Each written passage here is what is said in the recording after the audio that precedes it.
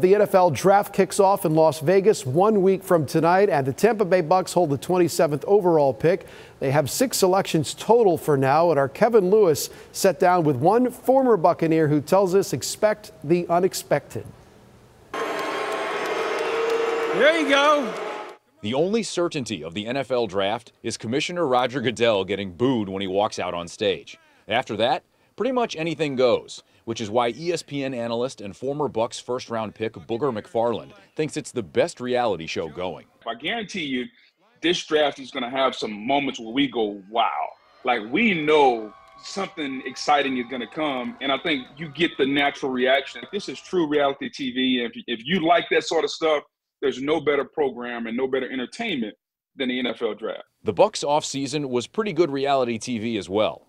Bruce Arians retired and Todd Bowles was named head coach, and Tom Brady decided he wasn't retiring. And with regard to building around Brady, McFarland told me Tampa Bay should go year to year as long as Brady goes year to year. Be in the moment, be present, be where you are. The salary cap's going to go up. Let's deal with next year.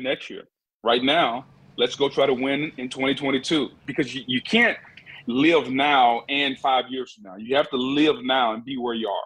Ultimately, general manager Jason Light's going to make the picks. He'll just be talking it over with a different head coach who's going to have his own style. What's going to be your philosophy? Because I need to build a team that's going to help support how you want to play.